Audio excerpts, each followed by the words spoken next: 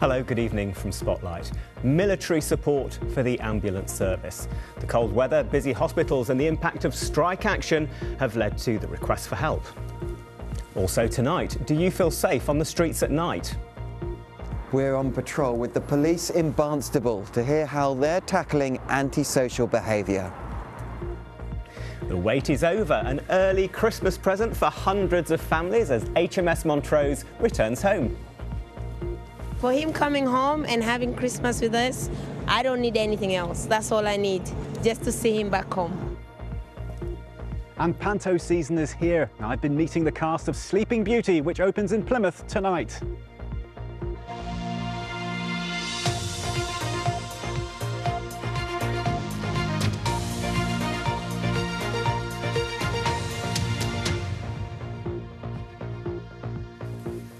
Hello and thanks for joining us. Our top story. The military is being brought in to support the ambulance service in the southwest as the pressure on health services intensifies. Winter problems, industrial action and huge demand are all resulting in record delays. The region's ambulance service is also reminding people to think carefully before dialling 999. Our correspondent Jen Smith has the latest. Next week, pick it lively as it would like. Jen Smith, BBC Spotlight. Next tonight, the government says that 14 schools here are set to be transformed as part of its school rebuilding programme. It's the latest of its 10-year scheme, which will see schools get new, net zero, energy efficient buildings. So which ones are getting the investment? Well, this is the list. We can see here 4 in Cornwall, including Callington Community College. In Devon, 7 schools are going to benefit, and we've got Swimbridge Primary in North Devon there. Dorset, 2 are going to see upgrades and 1 more in Somerset. So what does it all mean? Well, old facilities will be replaced. We'll see new classrooms, sports halls and dining rooms. Now, it's good news for the schools involved, but critics say the costs are enormous and it doesn't make up for years of underfunding. Well, John Ayres has been to one of the schools benefiting. It's Tipton St John Primary near Sidmouth.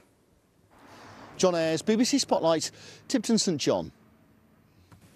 Hundreds of families received an early Christmas present earlier when HMS Montrose returned home to Plymouth. Friends and relatives of the ship's company braved the cold at Devonport Naval Base for an emotional reunion with loved ones. John Henderson was there. BBC Spotlight, Devonport. Fantastic, absolutely lovely to see that. We're welling up here. Now, do you worry about antisocial behaviour where you live? Places across the region bid for cash from the government's Safer Streets Fund early this year. Barnstable was awarded nearly £350,000 to pay for street marshals and improved CCTV. Ben Wolvin went out in Barnstable last night to find out more about how that money is being spent there. Ben Wolvin there.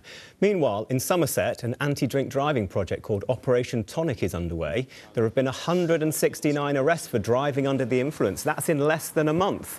Last year, the Avon and Somerset Force found a third of road accidents in the area involved drink or drugs.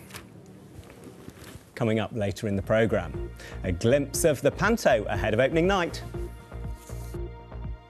And this weekend, we have a huge change in weather.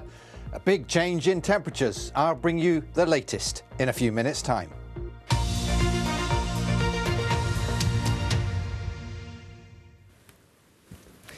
Using art as therapy for patients isn't new, but now a Devon University is including art as part of its training in medicine. The University of Exeter's Academy of Nursing has introduced a new module called the Art and History of Nursing. Well, we sent Johnny Rutherford to find out why this new tool is being included in the Nurses' Medicine Cabinet. BBC Spotlight, Exeter. Students at Devonport High School for Boys have been taking part in role-play sessions to help teach them how to be compassionate friends to children experiencing bereavement. 1 in 29 children experience the loss of a parent or sibling every year, according to the charity Child Bereavement UK. Claire Woodling has the story. Don't say we don't. A bit better about what they're going through. OK, sport now, and starting with rugby. There's a first at Sandy Park this weekend where the Exeter Chiefs take on opposition from South Africa in the Champions Cup. The Chiefs got their campaign off to a great start with a bonus point win in France last weekend, and they'll be looking to back it up against the Bulls ahead of the return leg in Pretoria next month. It's the first time any South African sides have been included in the competition. Most people in the press are going to talk about the Bulls this week because they're here and it's new and it's fresh and it's different. And so we've got to make sure that we don't focus on them, we focus on ourselves. Yes, we've got to look at them tactically and technically around there, but actually it's going to be zoning in ourselves that's really going to be important.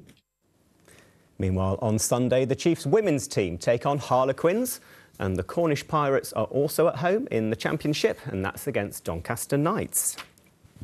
OK, looking at the weekend's football, and Plymouth Argyle welcome back former manager Derek Adams and his Morecambe side to Home Park tomorrow afternoon. The Pilgrims were knocked off the top spot in League One last weekend following a dip in form. A win tomorrow would be their first in 5 games. Meanwhile, the wins have dried up a bit for Exeter City too. The Grecians, who sit 4 points off the playoffs, face a tough test at 5th place Bolton, and that's on Saturday. Both Torquay and Yeovil are at home in the 3rd round of the FA Trophy, but there are away ties for Plymouth Parkway, who travel to Barnet, and Taunton Town, who play Slough. Right, one of the things that really gets me in the Christmas spirit is a visit to the Panto. And Sleeping Beauty opens in Plymouth tonight. So let's open another door on the Spotlight Advent calendar. And our reporter, John Danks, has been speaking to the cast at the Theatre Royal, including EastEnders star Shane Ritchie. Everybody's here for the Panto. Fantastic, love a Panto. OK, it was -5 on the car thermometer on my way into work this morning, but it feels like it's warming up a bit. How's it looking, David? Do I need to put the hat and gloves away? Not just yet. Oh, right. But possibly by Sunday. Thank you, Kirk. Hello, good evening. Yes, we've had some triggers. Have a nice weekend. Kirk. Really is all change, isn't it? Thank you very much for that, David. That's it from all of us at Spotlight. Thank you very much for watching. Stay warm and have a lovely weekend. Bye-bye.